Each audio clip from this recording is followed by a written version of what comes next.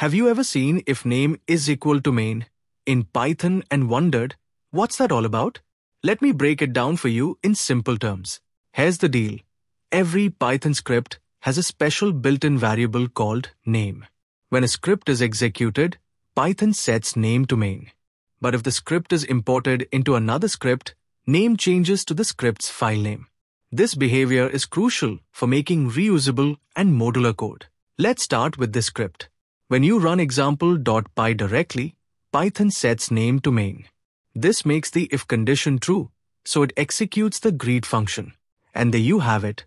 When run directly, the code inside the if name is equal to main block executes. But things get interesting when the script is imported. Now let's import example.py into another script. This time, Python sets name to example, not main.